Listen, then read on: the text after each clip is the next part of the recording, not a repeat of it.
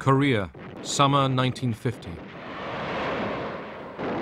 The United States leads the United Nations into a war against communism in Asia.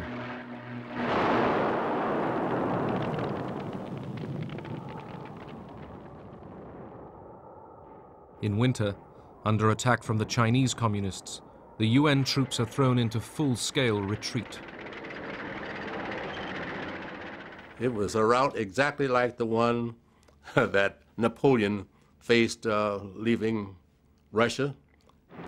We ran headlong, helter-skelter, pell-mell, trying to get to Busan, trying to get back to Japan. It was disgusting. The Cold War has become a hot war.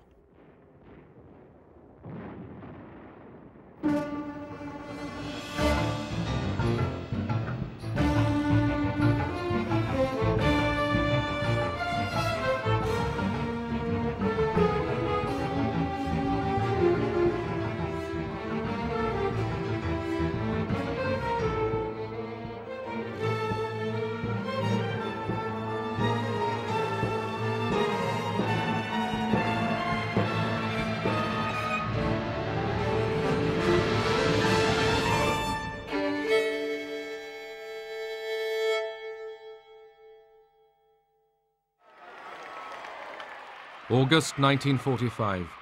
At the end of the Second World War, the Japanese army that had occupied Korea for 35 years surrenders.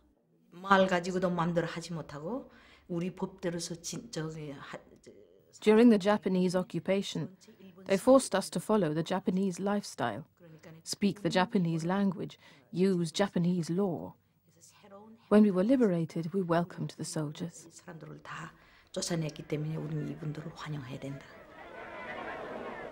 Russian and American troops liberated Korea, meeting together just as they had in Germany.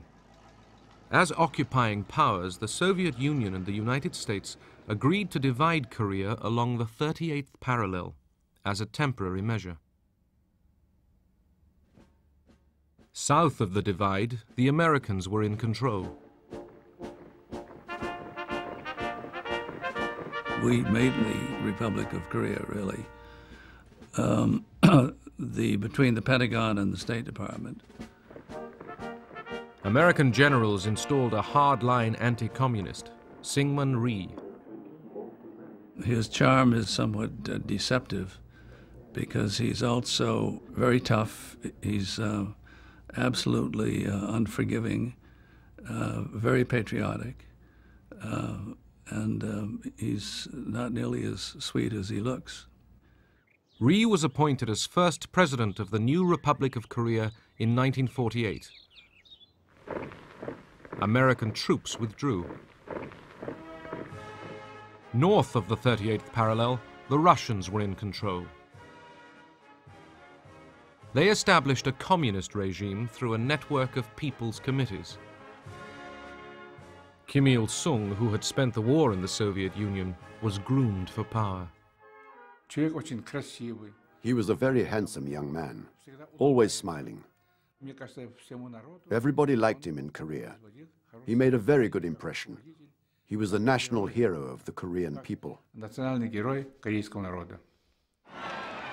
The Democratic People's Republic of Korea was proclaimed, with Kim Il-sung as its president. As Soviet troops withdrew, Kim dreamed of uniting Korea under communism. Kim Il-sung understood that to resolve the problem of unifying the two Koreas was very difficult, that he would need help. Of course, the help he was hoping to get would come from the Soviet Union.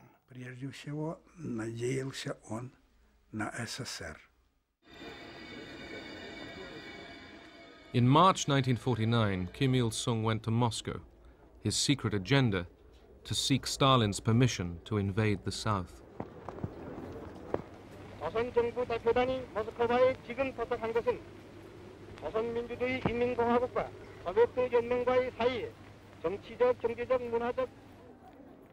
Stalin, preoccupied with crisis in Berlin, rejected Kim's request to invade.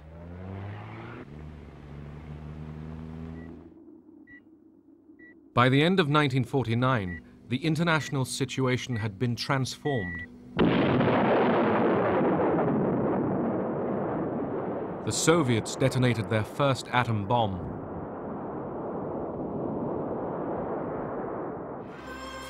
And the communist revolution in China was finally successful. Mao Zedong proclaimed the People's Republic of China.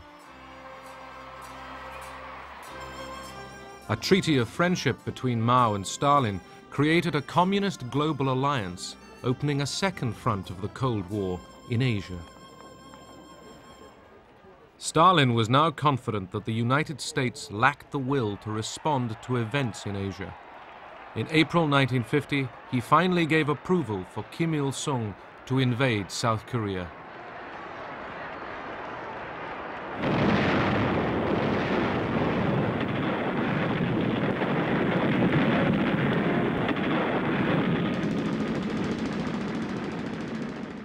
June 25th, 1950. The North Korean army launches its surprise assault on the south. I remember vividly even today, the day the war broke out. It was Sunday morning, and we heard this kind of remote, the roaring noise from the north. Equipped with Russian tanks and artillery and directed by Soviet advisors, 10 combat divisions of the North Korean army flooded south.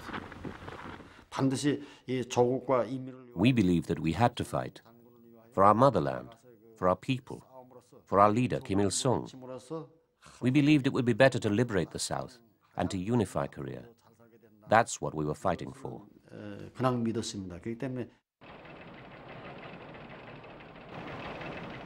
Sunday morning in Korea, Saturday evening in Washington. The Sunday papers prepare to go to press. It was Saturday evening. I got a telephone call from the UP duty officer saying that Korea had been invaded by North Koreans. And momentarily the remark stunned me so much, and I didn't know what to say. Whether he was joking with me or whether he was really sure. Senior officials were recalled that night to the State Department. When the invasion occurred of South Korea, I think there was an immediate sense that action had to be taken. Exactly what that action was to be and how far it was to go, it was not something we had planned on. We had not worked out of a contingency plan for a war started by North Korea with South Korea. And about midnight, there was a call from President Syngman Rhee. I took the receiver and I said, please ask American government to rush necessary help. The South Korean ambassador went immediately to the State Department to see Assistant Secretary Dean Rusk. He said, if I quote him, we felt that this is a matter America alone cannot be concerned with. It is a matter the world has to be concerned. And with that judgment, we have decided to summon the Security Council for an emergency session. Noting with grave concern the armed invasion of the Republic of Korea by armed forces from North Korea. The following day, the Security Council met. Moscow was boycotting the United Nations because of its refusal to admit Communist China. Those in favor will please raise their hand. The United States seized the opportunity to condemn North Korean aggression. Carried by 9 votes for, 1 against, and 1 abstention. 2 days later, the Security Council voted to create a United Nations military force to defend South Korea. This is, in fact, an attack on the United Nations itself. Under the UN flag, soldiers from 16 nations would fight against communism. We were elated. We felt very, very good, very encouraged. We felt, first of all, we felt that probably Korean unification was to come about as a result of the resolution itself. President Truman addressed the nation. Korea is a small country, thousands of miles away. But what is happening there is important to every American. The fact that communist forces have invaded Korea is a warning that there may be similar acts of aggression in other parts of the world. The feeling at that time was that a military operation of this magnitude could not possibly have been taken without the support of the Russian military. In other words, it was concluded right at the beginning that this was a movement, this was something happening in the context of the Cold War.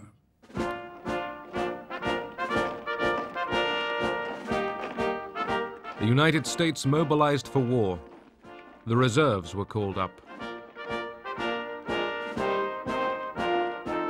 At the time we entered into the war, led the UN into the war with us, it was a very popular war. Everybody was agitated, getting ready to go overseas. There were all sorts of feelings: trepidation, expectancy. There was quite a feeling of wanting to stop the communists from taking over anywhere in the world. They wanted to stem the tide of communism. General Douglas MacArthur, the Allied Supreme Commander in Tokyo and the legendary victor of the Pacific War, was appointed to lead the United Nations forces. He was worshipped in Japan. This man had a tremendous ego, and it had been fed for all these years. I do believe he was, at this point, felt that he was infallible.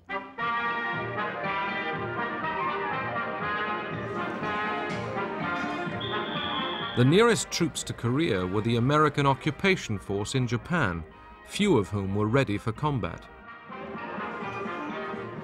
The lifestyle involved a lot of leisure. Olythus lived through the Sears Roebuck catalog, who bought nylons and whatnot for the native girls and that sort of thing. It was a good life. The U.S. task force sent to Korea didn't imagine their stay would be for long. As a matter of fact, we were told to take our athletic equipment and leave everything else behind because we'd only be gone for maybe 6 weeks. Have a show of force in the field, and those groups would go back across 38th parallel and we'd come home. It wouldn't be that easy. Rhee's South Korean army was in retreat. 2 divisions threw their weapons away and joined the refugees fleeing the communist advance. As soldiers, we did our utmost, but the overall situation was going against us. The North Korean army achieved its initial objective. It captured Seoul in 3 days. With the capture of the southern capital, Kim Il-sung won a great victory for communism.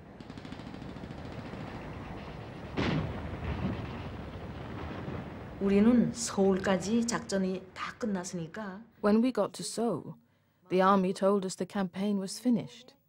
They told us political reforms will follow. Now the country will be unified with ease.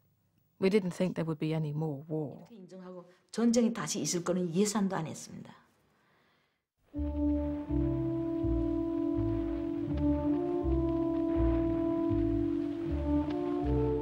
American troops fared no better than the South Koreans. With no effective anti-tank weapons, the American line collapsed.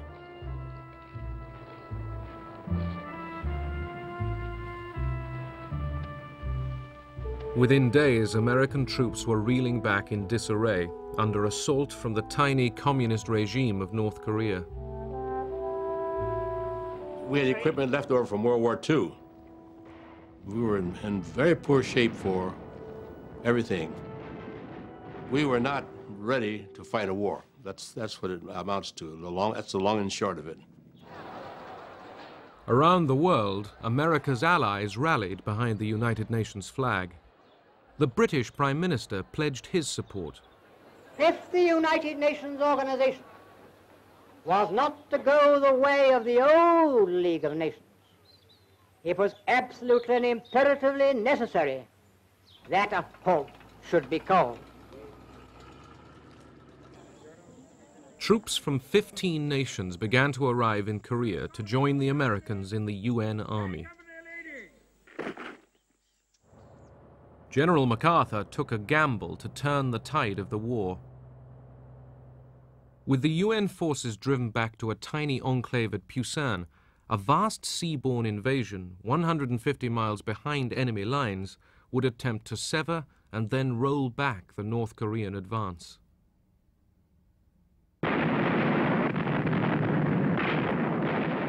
Dawn, September 15th, 1950.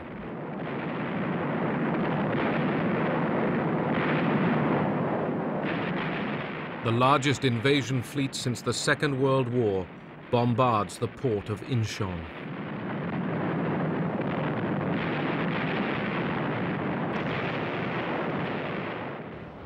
American and Korean Marines go ashore in huge numbers. When we landed, we approached the beach at full speed. The ramp of the landing craft opened with a bang, and we charged with our guns, screaming down the ramp. There was a seawall there, cut stone. It had to be scaled. The actual landing conditions were terrible.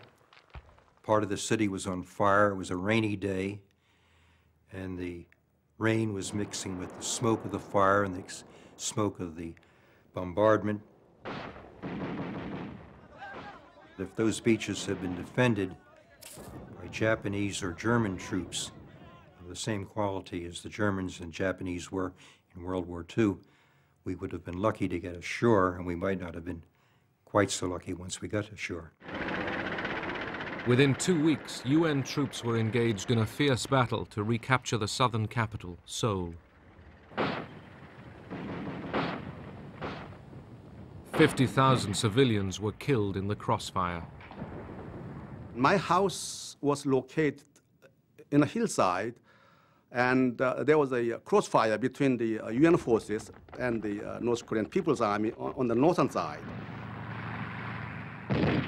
Finally, my father told us that it would be better that how our family split up. At least somebody will have to survive this war.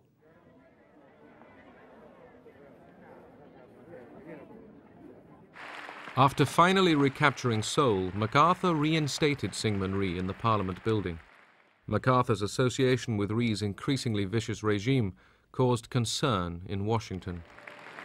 Syngman Rhee was a difficult man to back. And once he was in power, it was very difficult for us to do anything. It was not up to us to change the government, and there was no other alternative, obviously, available anyway. Rhee's jubilant army was the first to cross the 38th parallel into North Korea.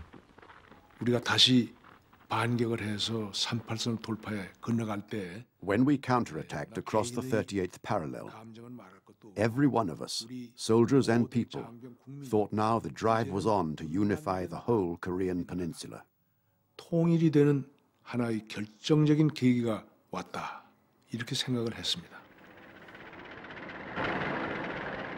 The UN troops, too, advanced into North Korea. MacArthur's war aim now appeared to be hot pursuit of the invader. I thought we'd won the war. I shouldn't laugh at this point, but I have to. I really thought we had won the war, and I think that was a general feeling.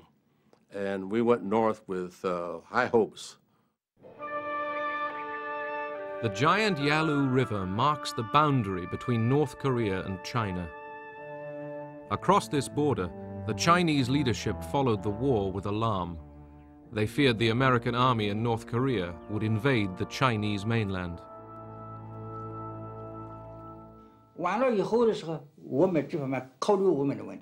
If North Korea was defeated, only the Yalu River would separate us from the Americans.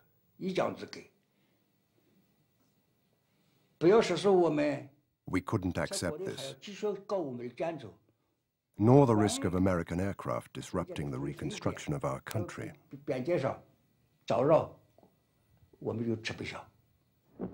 From devastated North Korea, an urgent message went out to Beijing.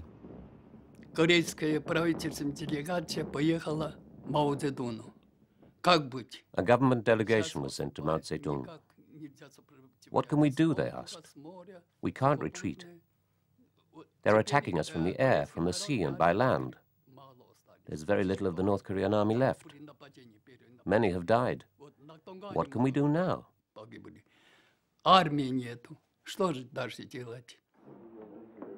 The communist leadership in Beijing was deeply divided over intervention. Mao received secret cables from Stalin telling him to enter the war to save North Korea. Wanting to assert China's power in Asia, Mao was agreeable.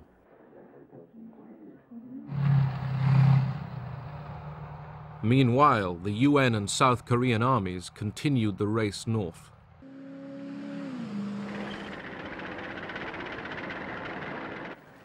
On October 19th, Pyongyang fell. It was the only communist capital ever to fall to the West during the Cold War. MacArthur had the bit in his teeth. He was pursuing a defeated army. The race to the Yalu was on. MacArthur was surprised to be summoned to Wake Island in mid-Pacific for a meeting with President Truman. MacArthur assured his commander-in-chief there was no possibility of China entering the war. He took the award of yet another medal as a signal that he could continue the advance towards China. When the president asked him to stay for lunch, MacArthur refused. While Truman and MacArthur were talking, Mao ordered the Chinese army, called the People's Volunteers, to enter Korea. 500,000 Chinese began to cross the Yalu River and waited for the UN forces to approach the border. As they crossed the Yalu in enormous numbers, the volunteers sang this song. 雄赳赳，喜昂昂，跨过鸭绿江，为祖国，为和平，就是保家乡。祖国好儿女，齐心团结，金抗美援朝，打败美帝野心狼，就是这个样。 Unaware of the massing of the Chinese troops, the US Army paused for Thanksgiving. Roast turkey and cranberry sauce were served up. MacArthur and his soldiers still thought the war would be over by Christmas. Well, Thanksgiving Day in 1950 was a very fine day. The weather was nice. The typical Thanksgiving dinners were there. We had everything that we would have had we been at home. And it was just a very nice day. And that was the last nice day we had.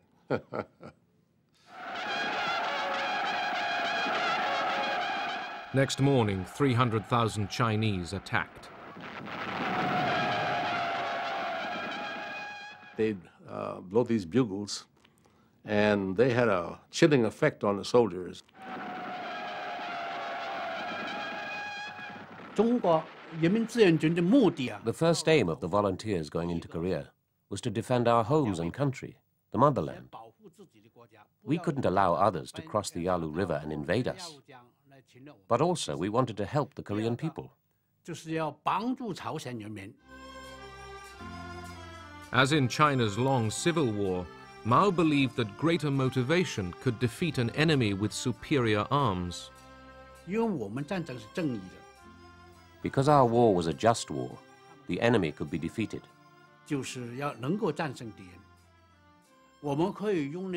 Our bravery and our strategy, developed during the years of the liberation struggle, would help defeat the enemy.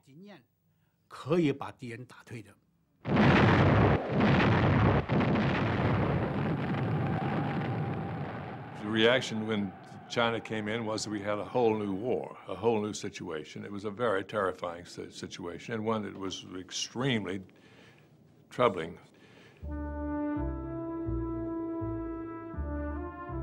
In the next swing of this seesaw war, UN forces across North Korea were thrown back, abandoning vehicles and equipment.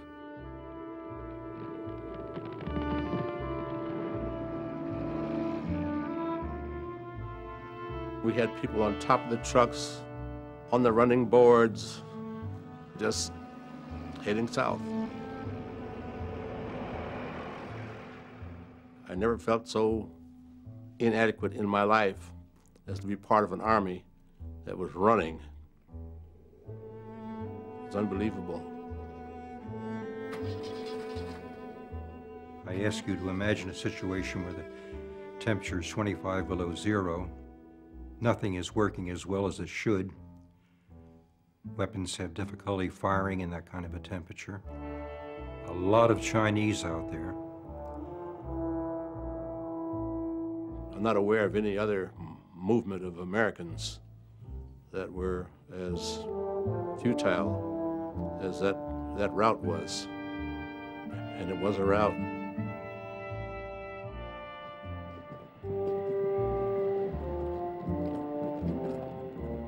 American soldiers called it bug-out fever.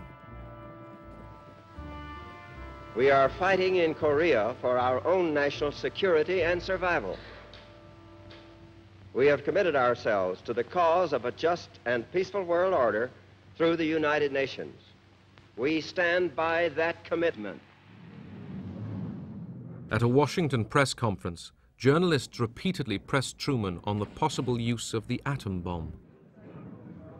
It went on and on and on, just like that. The president not being able to shut this thing off, and till people began to think that maybe we were going to use the atomic bomb.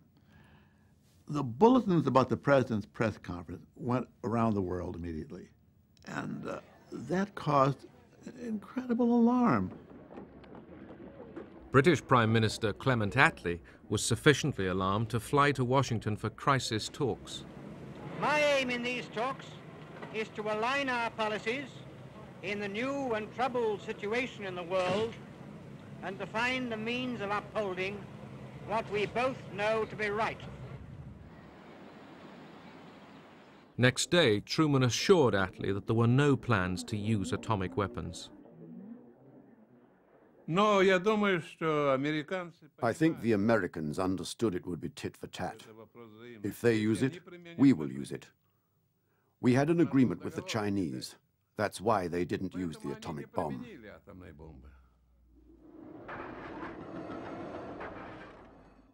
At home that winter, for many American families, the pain began with a call at the door. The 29th of December, the doorbell rang. It was on a Friday. I had just washed my hair. And I opened the door, and there was a boy delivering a telegram. And he turned on his heels and left. And I knew the telegram was going to tell me either he was dead or alive. And when I opened it, I just thanked God that he was missing in action. As far as knowing when he became a prisoner, that wasn't for another year. Even though we knew he was in a camp, I never knew from day to day how he was doing. I never knew from letter to letter if he was alive, you know, so I always held out hope that he would come home, but I never could say that he would come home.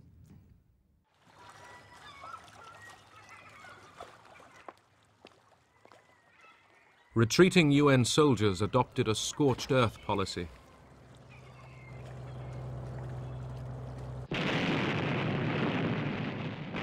After withdrawing from Hungnam, American engineers blew up the dockside. The Chinese, rapidly advancing, recaptured the northern capital, Pyongyang. At the beginning of 1951, Seoul fell again to the communists. General Matthew B. Ridgway was appointed by MacArthur as the new field commander. At last, UN troops began to slow the Chinese advance. the defeatism and the bug-out fever and so forth that had afflicted the Eighth Army before was eradicated. From the beginning, the United States enjoyed air supremacy. When I was flying up along the Yalu in the F-86, the Sabre, we were using tactics that literally had been used in World War I and World War II, except we're flying jets at much higher speed. When Russian MiG-15 fighters with well-trained Russian pilots were sent to the war zone, they posed a challenge to American supremacy. Мы имели задачу туда ехать. Our mission was to go there to train pilots. Для обучения. But later we ended up as participants in the Korean War. Оказались участниками этой Корейской войны. The presence of Russian pilots risked bringing the Soviet Union into direct conflict with the United States. Наше руководство, и государственное, так и военное. Our government and the military demanded complete secrecy. Нас обязывали, как можно. We must never let the enemy know they were fighting Russians. Чтоб наш противник не понял, что воюет против них русские.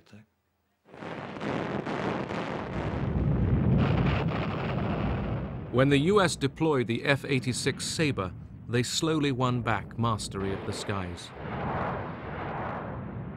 This enabled American aircraft to keep up a constant offensive on ground targets. For ground attack, we were flying the F-9F, the Panthers. Now, they would carry a large bomb load, and we could carry a couple of 1,000-pound bombs on that airplane, and on some flights, 100-gallon napalm tanks with a white phosphorus grenade cap on there so that when it hit the ground and impacted, it would burst into flame and ignite the napalm. And so we used all of those things from time to time on ground attack. MacArthur now called for the bombing of Chinese cities and for the pursuit of the war in mainland China. This was too much for Truman. I believe that we must try to limit the war to Korea for these vital reasons: to make sure that the precious lives of our fighting men are not wasted, to see that the security of our country and the free world is not needlessly jeopardized, and to prevent a third world war. A number of events have made it evident that General MacArthur did not agree with that policy. I have therefore considered it essential to relieve General MacArthur so that there would be no doubt or confusion as to the real purpose and aim of our policy.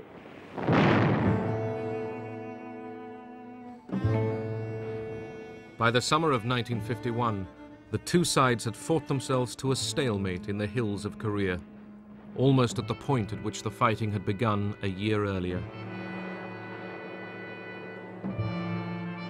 Every month brought another 2,500 UN casualties.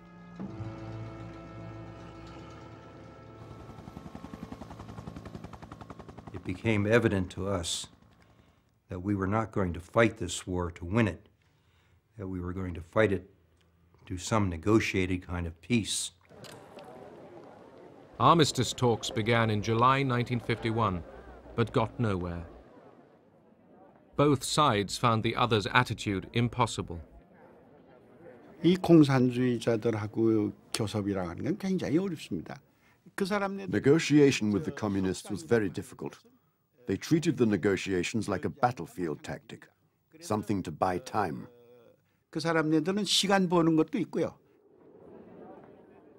One of the main stumbling blocks at the truce talks was the fate of the prisoners of war. Both North and South Koreans maltreated their prisoners. 1 in 3 American POWs held by the North Koreans died during the first winter.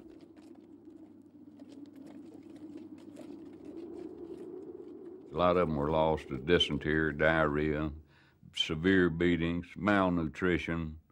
Some of them were, stragglers. They were just beat with rifle bullets till they died, or bayoneted, or you either kept up or you died. It was that simple. Concerned by the numbers dying, the Chinese took over control of the prisoners. They organized daily lectures to indoctrinate them.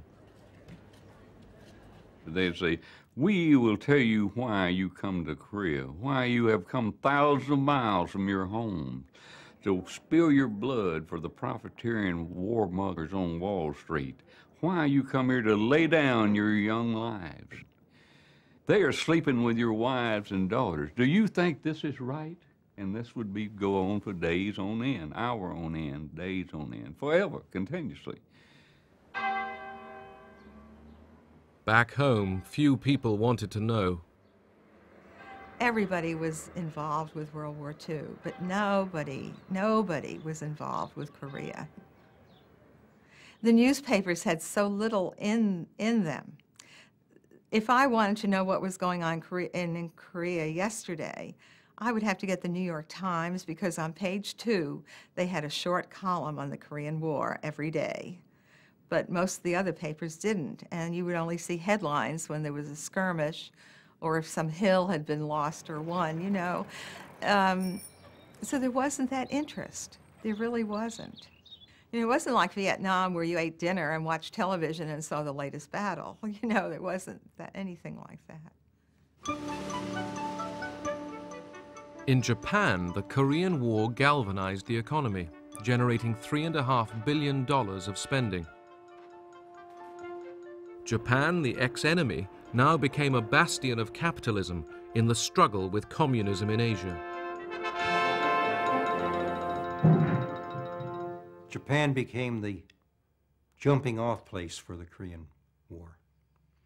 The dockyards and shipyards were used to rebuild, recondition the ships. Japanese electronics, which are probably now the top of the world, really got their start in the Korean War. In South Korea, the UN held 130,000 communist prisoners. Each one was asked if he wanted to return to his country of origin or stay in the non-communist world. The communists were outraged when almost half of the POWs chose not to return to their communist homes. Violent protest dogged the camps.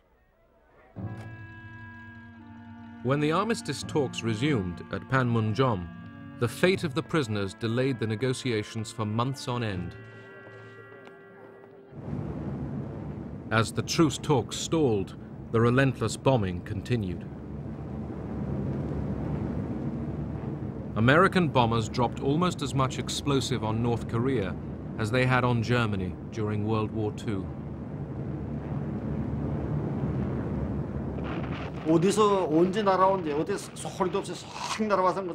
The bombers came without warning. Too many people died because of the bombing. You found dead people everywhere. There was hardly a single house left standing. They bombed the big cities, the villages, and the countryside in the same way.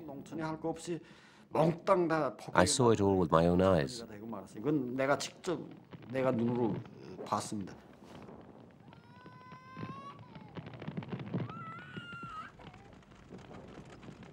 Estimates suggest that in the north, as many as 2 million civilians were killed. It was horrific. They said Stalingrad was destroyed 96% in the Second World War, but Pyongyang was destroyed 100%. Everything was burnt to ashes. Not a single house left.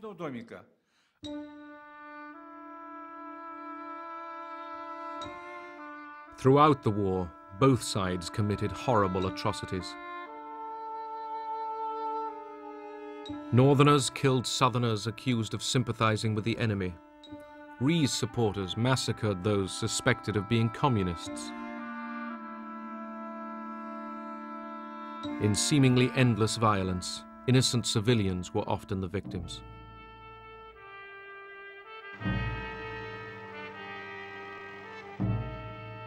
At Panmunjom, the talking continued. Spanning 2 years, there were hundreds of meetings.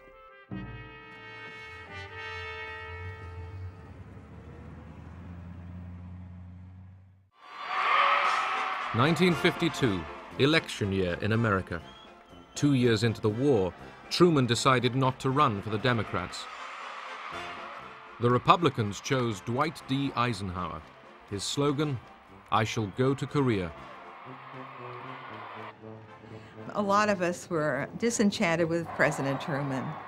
I somehow blamed him for the war. So when the elections came up in 1952, I couldn't wait to vote for Eisenhower. I felt being a military man, and his pledge was that he would see what he could do to end that war, that he was the man I wanted in office. Eisenhower defeated the Democrats in a landslide victory. There were changes in the East also. In March 1953, the communist world mourned the death of Stalin. Stalin had kept the war going. His successors wanted to end it.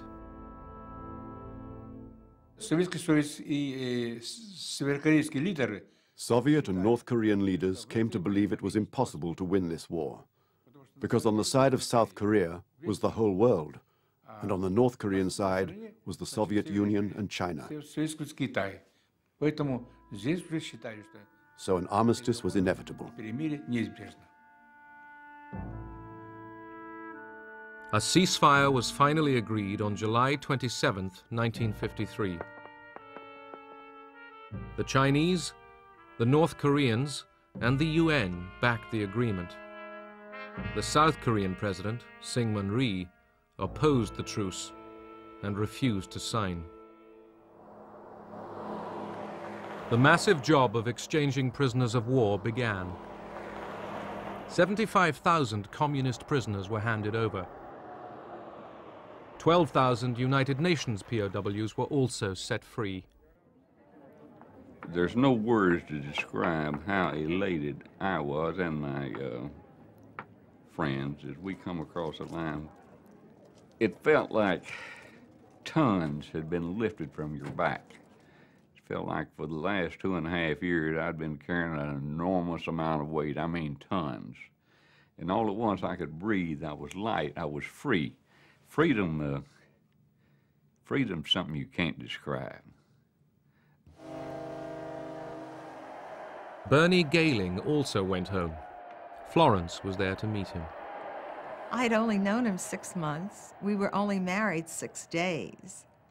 This young man who left with blonde, wavy hair came back with brown, straight hair, thinned. And he was gaunt. I mean, he no longer had the facial structure that he had when he left. This man that I had waited for 33 months. And then he comes home, and I don't really know him. But it didn't take long.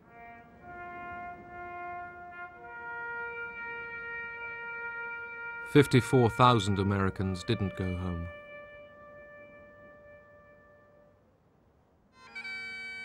The war claimed the lives of 3,000 men from the armies of 15 other nations. In China, Mao called it a great victory, and the volunteers returned home as heroes. An estimated 500,000 Chinese soldiers had died in the war.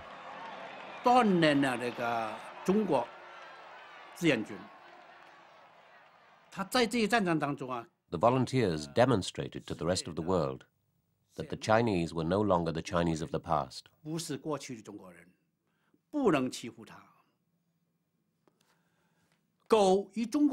China could not be bullied. China was no longer the lame dog of Asia.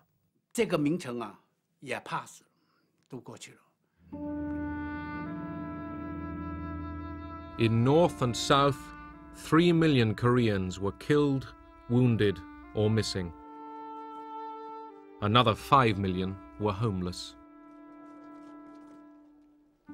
53년도 정전 협정할 때 When the truce was negotiated in 1953, there was a chance for the Korean people to breathe.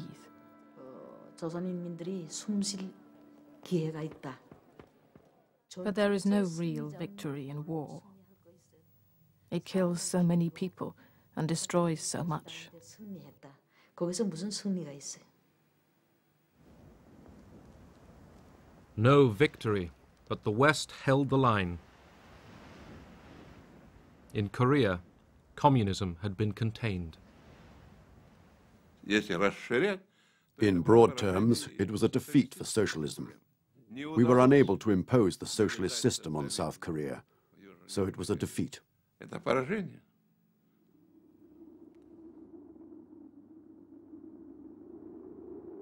40 years later, at the end of the Cold War, Korea was still divided by the same line.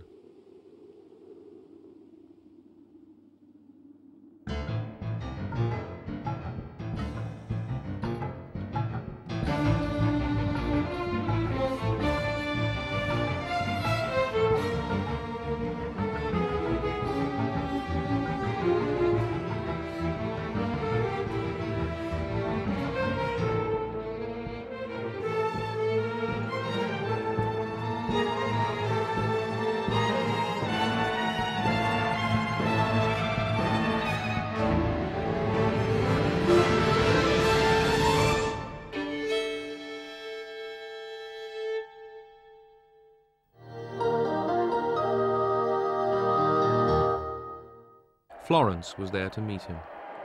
I'd only known him 6 months. We were only married 6 days. This young man who left with blonde, wavy hair came back with brown, straight hair, thinned, and he was gaunt. I mean, he no longer had the facial structure that he had when he left. This man that I had waited for 33 months. And then he comes home, and I don't really know him. But it didn't take long.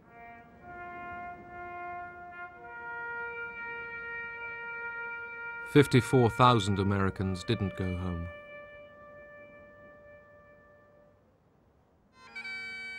The war claimed the lives of 3,000 men from the armies of 15 other nations. In China, Mao called it a great victory, and the volunteers returned home as heroes. An estimated 500,000 Chinese soldiers had died in the war. 锻炼了那个中国志愿军，他在这一战场当中啊。 The volunteers demonstrated to the rest of the world that the Chinese were no longer the Chinese of the past. 不是过去的中国人，不能欺负他。 China could not be bullied. China was no longer the lame dog of Asia.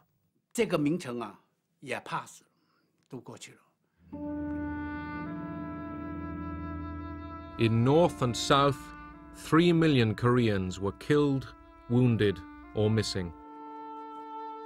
Another 5 million were homeless. 53년도 정전 협정할 때 When the truce was negotiated in 1953, there was a chance for the Korean people to breathe. 조선인민들이 숨쉴 기회가 있다. But there is no real victory in war. It kills so many people and destroys so much. 승리했다. 거기서 무슨 승리가 있어요? No victory, but the West held the line. In Korea, communism had been contained. In broad terms, it was a defeat for socialism. We were unable to impose the socialist system on South Korea, so it was a defeat.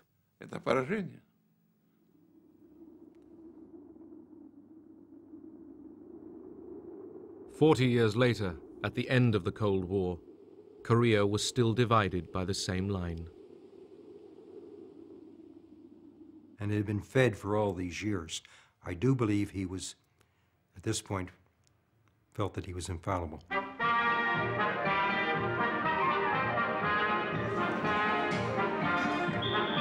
The nearest troops to Korea were the American occupation force in Japan, few of whom were ready for combat.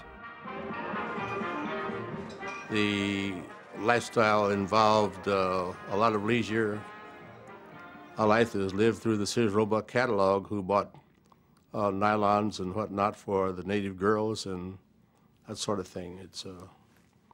It was a good life. The U.S. task force sent to Korea didn't imagine their stay would be for long. As a matter of fact, we were told to take our athletic equipment and leave everything else behind because we'd only be gone for maybe 6 weeks. Have a show of force in the field, and those groups would go back across 38th parallel and we'd come home. It wouldn't be that easy. Rhee's South Korean army was in retreat. 2 divisions threw their weapons away and joined the refugees fleeing the communist advance. As soldiers, we did our utmost, but the overall situation was going against us. The North Korean army achieved its initial objective. It captured Seoul in 3 days. With the capture of the southern capital, Kim Il-sung won a great victory for communism.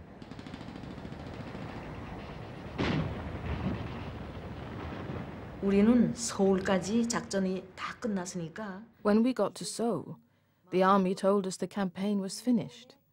They told us political reforms will follow. Now the country will be unified with ease. We didn't think there would be any more war. 인정하고 전쟁이 다시 있을 거는 예상도 안 했습니다.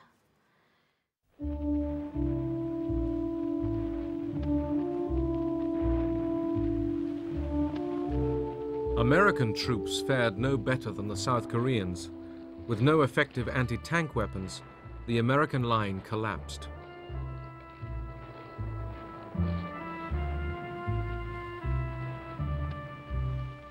Within days, American troops were reeling back in disarray under assault from the tiny communist regime of North Korea. We had equipment left over from World War II. We were in very poor shape for everything. We were not ready to fight a war. That's what it amounts to. That's the long and short of it. Around the world, America's allies rallied behind Japan. The Korean War galvanized the economy, generating $3.5 billion of spending. Japan, the ex-enemy, now became a bastion of capitalism in the struggle with communism in Asia. Japan became the jumping-off place for the Korean War. The dockyards and shipyards were used to rebuild, recondition the ships. Japanese electronics, which are probably now the top of the world, really got their start in the Korean War. In South Korea, the UN held 130,000 communist prisoners. Each one was asked if he wanted to return to his country of origin or stay in the non-communist world. The communists were outraged when almost half of the POWs chose not to return to their communist homes. Violent protest dogged the camps. When the armistice talks resumed at Panmunjom, the fate of the prisoners delayed the negotiations for months on end. As the truce talks stalled, the relentless bombing continued. American bombers dropped almost as much explosive on North Korea as they had on Germany during World War II.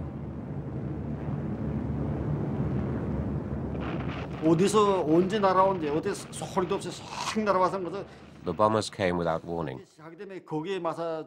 Too many people died because of the bombing. You found dead people everywhere. There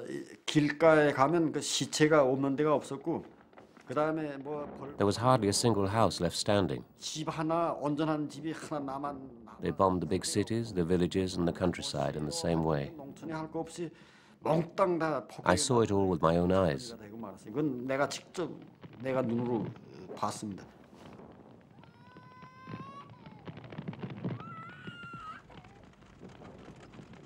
Estimates suggest that in the north, as many as 2 million civilians were killed.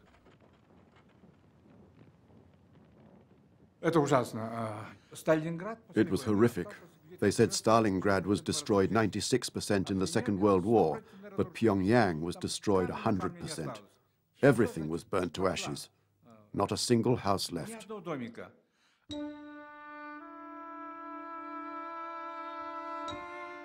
Throughout the war, both sides committed horrible atrocities. Northerners killed Southerners accused of sympathizing with the enemy. Rhee's supporters massacred those suspected of being... A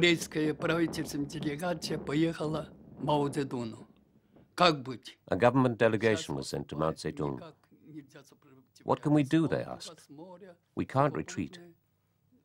They're attacking us from the air, from the sea, and by land. There's very little of the North Korean army left. Many have died. What can we do now?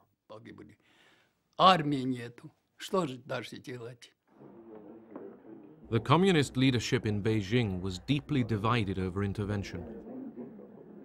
Mao received secret cables from Stalin telling him to enter the war to save North Korea.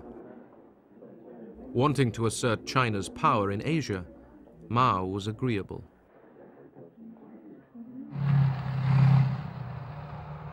Meanwhile, the UN and South Korean armies continued the race north.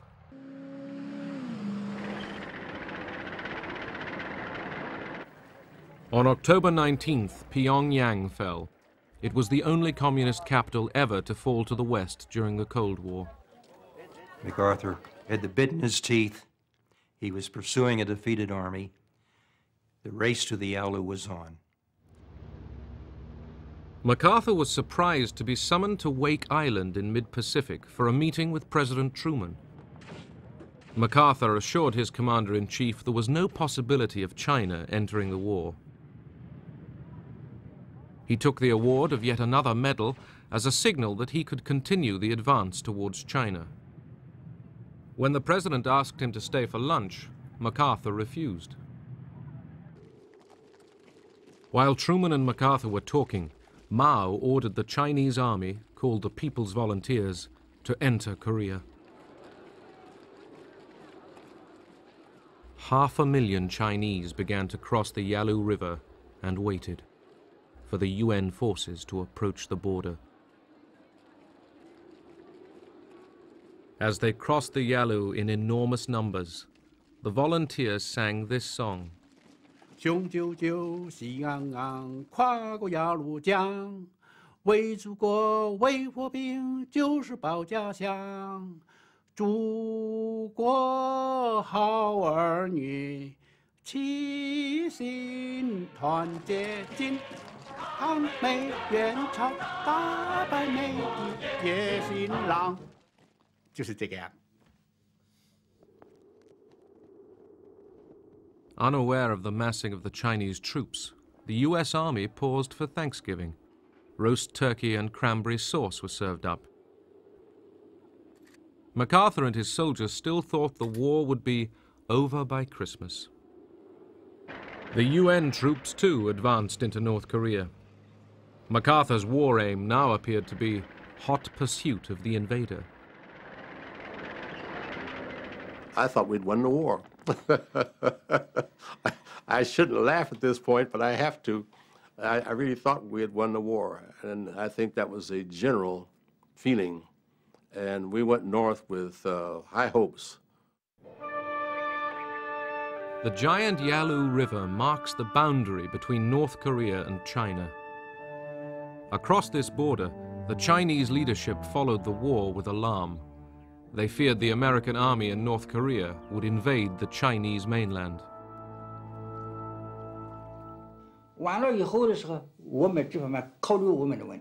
If North Korea was defeated, only the Yalu River would separate us from the Americans. We couldn't accept this, nor the risk of American aircraft disrupting the reconstruction of our country.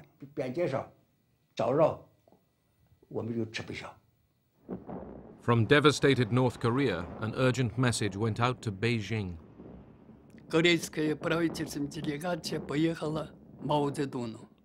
A government delegation was sent to Mao Zedong.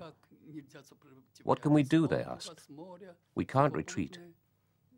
They're attacking us from the air, from the sea, and by land. There's very little of the North Korean army left. Many have died. What can we do now?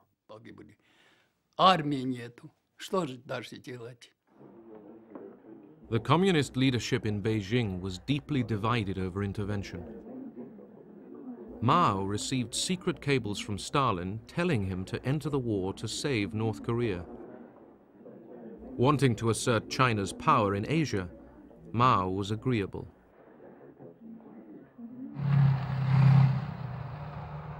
Meanwhile, the UN and South Korean armies continued the race north.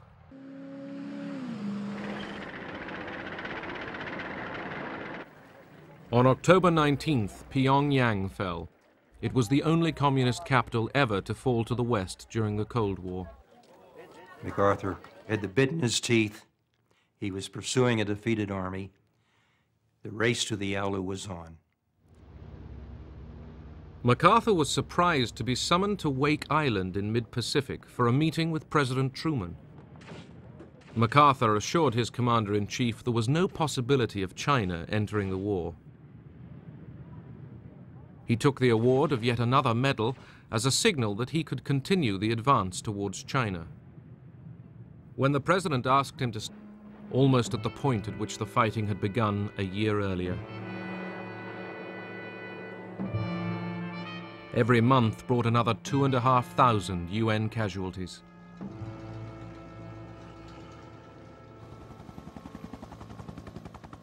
It became evident to us that we were not going to fight this war to win it, that we were going to fight it to some negotiated kind of peace.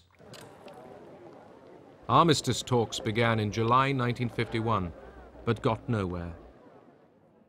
Both sides found the other's attitude impossible. 이 공산주의자들하고 교섭이라고 하는 건 굉장히 어렵습니다. Negotiation with the communists was very difficult. They treated the negotiations like a battlefield tactic, something to buy time. 그 사람네들은 시간 버는 것도 있고요. One of the main stumbling blocks at the truce talks was the fate of the prisoners of war. Both North and South Koreans maltreated their prisoners. 1 in 3 American POWs held by the North Koreans died during the first winter.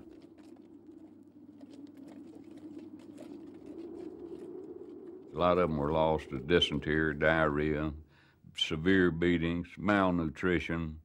Some of them were, stragglers. They were just beat with rifle bullets till they died, or bayoneted, or you either kept up or you died. It was that simple. Concerned by the numbers dying, the Chinese took over control of the prisoners. They organized daily lectures to indoctrinate them. They'd say, "We will tell you why you come to Korea, why you have come thousands of miles from your home to spill your blood for the profiteering warmongers on Wall Street, why you come here to lay down your young lives. They are sleeping with your wives and daughters. Do you think this is right?" And this would go on for days on end, hour on end, days on end, forever, continuously. Back home, few people wanted to know. Everybody was involved with World War II, but nobody was involved with Korea. The newspapers had so little in them. If I wanted to know what was going on in Korea yesterday, I would have to get the New York Times, because on page 2, they had a short column on the Korean War every day. But most of the other papers didn't, and you would only see headlines when there was a skirmish or if some hill had been lost or won, So there wasn't that interest. There really wasn't. That there were no plans to use atomic weapons. I think the Americans understood it would be tit for tat. If they use it, we will use it. We had an agreement with the Chinese. That's why they didn't use the atomic bomb.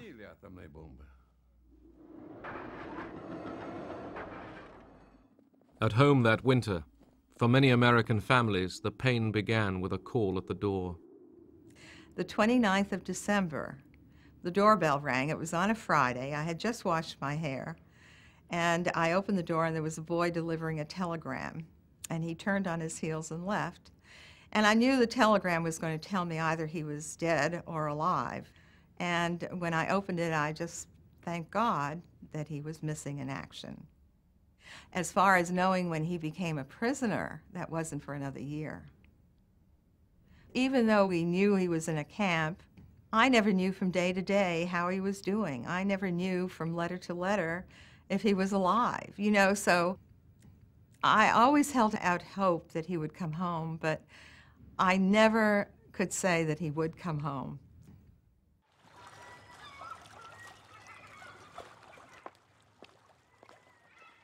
Retreating UN soldiers adopted a scorched earth policy.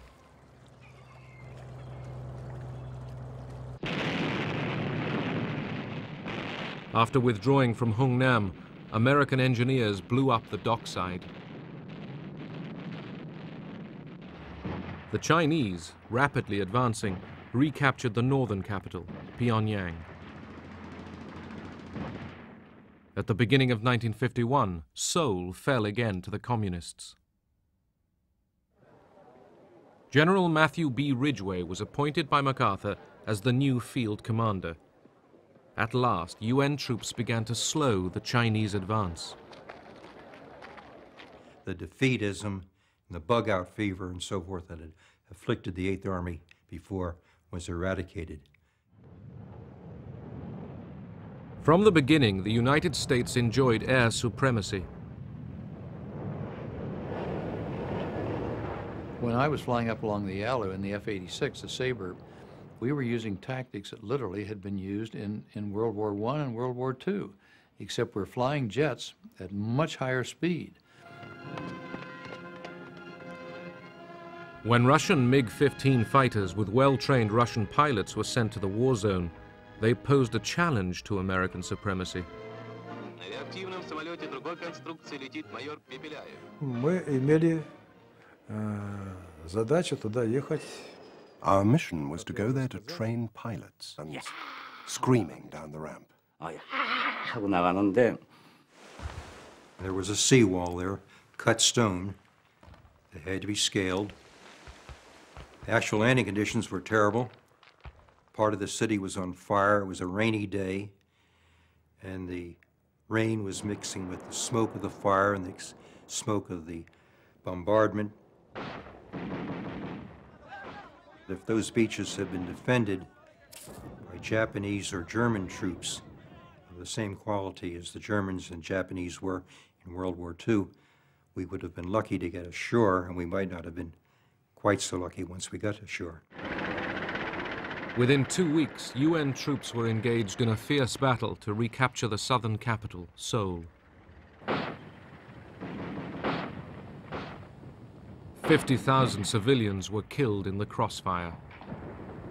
My house was located in a hillside, and there was a crossfire between the UN forces and the North Korean People's Army on the northern side. Finally, my father told us that it would be better that how our family split up. At least somebody will have to survive this war.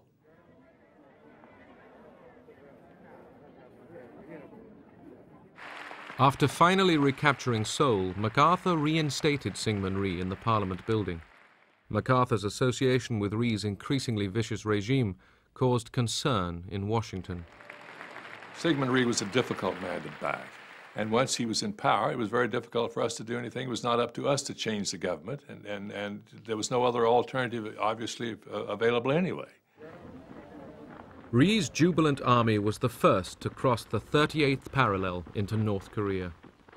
우리가 다시 반격을 해서 38선을 돌파해 건너갈 때 When we counterattacked across the 38th parallel, every one of us, soldiers and people, thought now the drive was on to unify the whole Korean peninsula.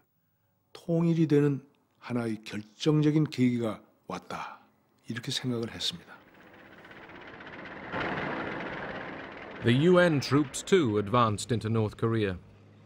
MacArthur's war aim now appeared to be hot pursuit of the invader. I thought we'd won the war. I shouldn't laugh at this point, but I have to. I really thought we had won the war, and I think that was a general feeling. And we went north with high hopes.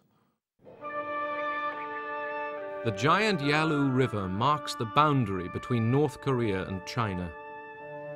Across this border, the Chinese leadership followed the war. Olythus lived through the Sears Roebuck catalog, who bought nylons and whatnot for the native girls and that sort of thing. It was a good life. The U.S. task force sent to Korea didn't imagine their stay would be for long. As a matter of fact, we were told to take our athletic equipment and leave everything else behind because we'd only be gone for maybe 6 weeks. Have a show of force in the field, and those groups would go back across 38th parallel and we'd come home. It wouldn't be that easy. Rhee's South Korean army was in retreat. 2 divisions threw their weapons away and joined the refugees fleeing the communist advance. As soldiers, we did our utmost, but the overall situation was going against us. The North Korean army achieved its initial objective. It captured Seoul in 3 days. With the capture of the southern capital, Kim Il-sung won a great victory for communism.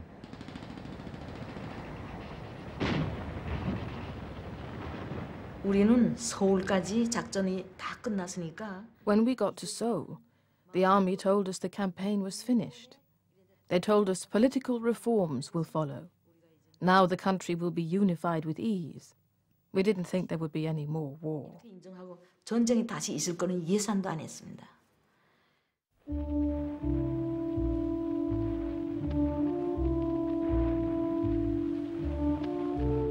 American troops fared no better than the South Koreans. With no effective anti-tank weapons, the American line collapsed.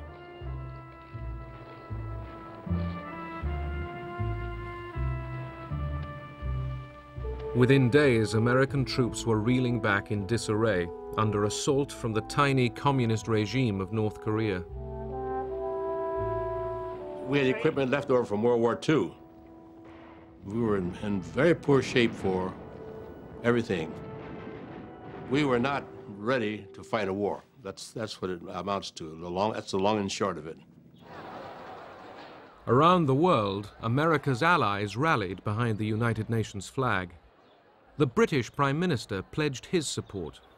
If the United Nations organization was not to go the way of the old League of Nations, it was absolutely and imperatively necessary that a halt should be called. Troops from 15 nations began to arrive in Korea to join the Americans in the UN army, boycotting the United Nations because of its refusal to admit communist China. Those in favor will please raise their hand. The United States seized the opportunity to condemn North Korean aggression. Carried by 9 votes for, 1 against, and 1 abstention. 2 days later, the Security Council voted to create a United Nations military force to defend South Korea. This is, in fact, an attack on the United Nations itself. Under the UN flag, soldiers from 16 nations would fight against communism. We were elated. We felt very, very good, very encouraged. We felt, first of all, we felt that probably Korean unification was to come about as a result of the resolution itself. President Truman addressed the nation. Korea is a small country, thousands of miles away. But what is happening there is important to every American. The fact that communist forces have invaded Korea is a warning that there may be similar acts of aggression in other parts of the world. The feeling at that time was that a military operation of this magnitude could not possibly have been taken without the support of the Russian military. In other words, it was concluded right at the beginning that this was a movement, this was something happening in the context of the Cold War.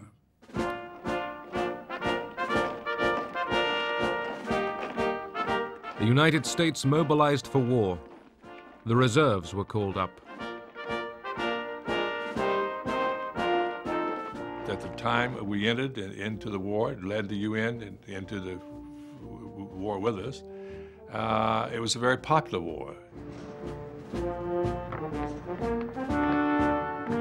Everybody was agitated, getting ready to go overseas. There were all sorts of feelings. Trepidation, expectancy. There was quite a feeling of wanting to stop the communists from taking over anywhere in the world. They wanted to stem the tide of communism. General Douglas MacArthur, the Allied Supreme Commander in Tokyo and the legendary victor of the Pacific War, was appointed to lead the United Nations forces. He was worshipped in Japan. This man had a tremendous ego, and it had been fed for all these years. I do believe he was, at this point, felt that he was infallible.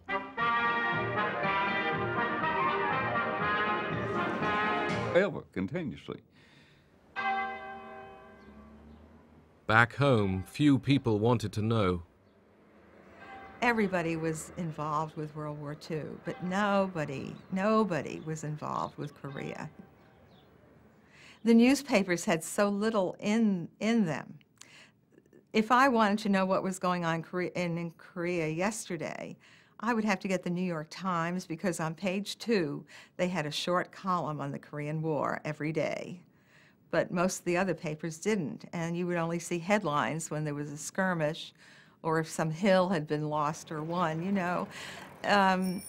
So there wasn't that interest. There really wasn't. You know, it wasn't like Vietnam where you ate dinner and watched television and saw the latest battle. You know, there wasn't anything like that. In Japan, the Korean War galvanized the economy, generating $3.5 billion of spending. Japan, the ex-enemy, now became a bastion of capitalism in the struggle with communism in Asia. Japan became the jumping-off place for the Korean War.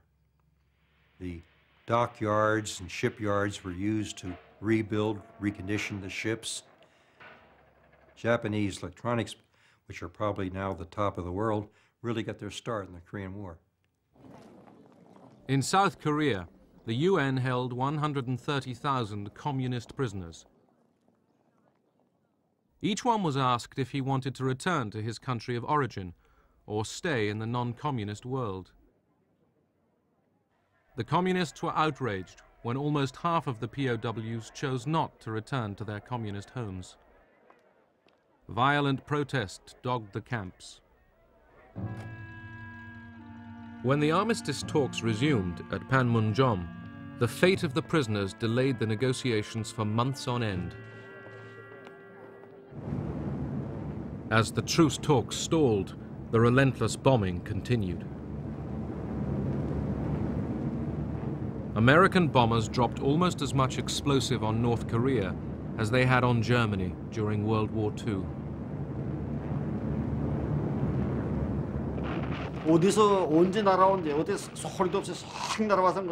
The bombers came without warning. Too many people died because of the bombing. You found dead people everywhere. There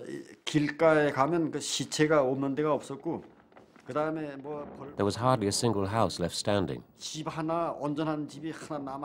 They bombed the big cities, the villages, and the countryside in the same way. I saw